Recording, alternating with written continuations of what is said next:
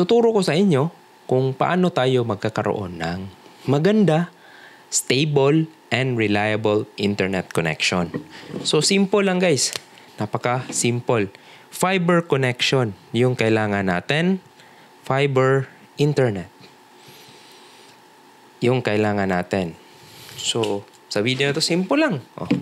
Kailangan na natin ng fiber internet.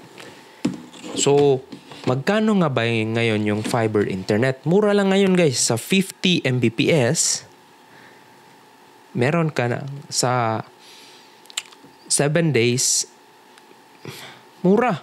Meron ka ng 199 pesos. Sa 15 days, meron kang 399. Sa 30 days, meron kang 699. So, ganito lang yung kamura yung internet connectivity ngayon. So, sulit and mura na. Unlike before, alam nyo ba magkano yung internet na 50 Mbps?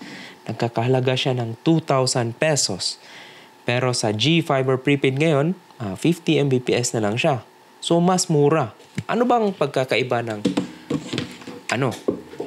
internet sa GFIBER Prepaid? Kung dito, bahay nyo, tapos ito, poste sa labas, yun yung poste sa kurente, meron yang knockbox.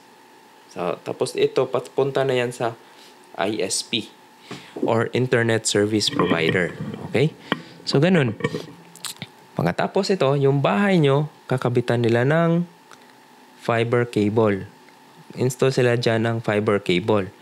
Tapos sa loob ng bahay nyo, mag-install sila ng modem. Modem, no? Modem. Ganun. Tapos sa modem, meron ka ng Wi-Fi na sarili sa network sa bahay. So, Wi-Fi. So, sa bahay, yan.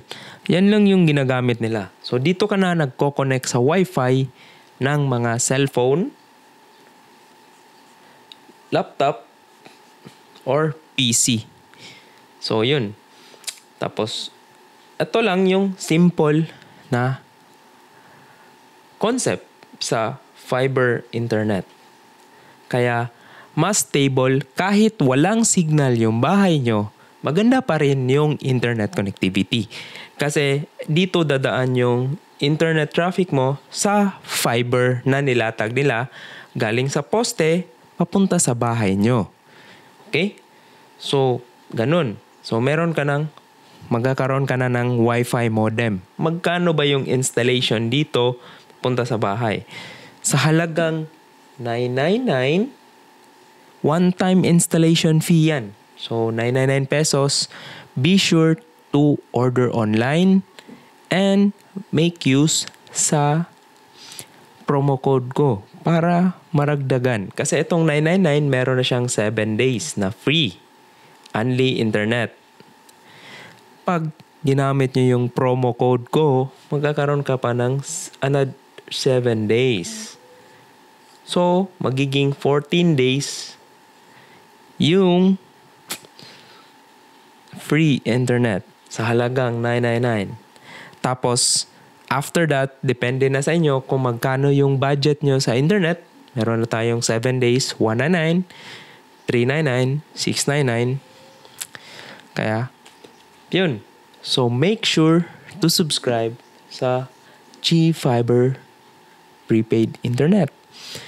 Make sure na yung promo code and i-email or i-send nyo sa akin yung reference number para pwede ko rin siyang gamitin as mapabilis yung installation ng internet connection nyo. Okay? So, simple lang. Make sure to subscribe Elmer Shocks on YouTube. So, ito yung concept ng fiber internet. From poste, lalagyan ka ng kable sa bahay, maglalagay sila ng modem. Magkakaroon ka na ng sariling Wi-Fi network sa bahay.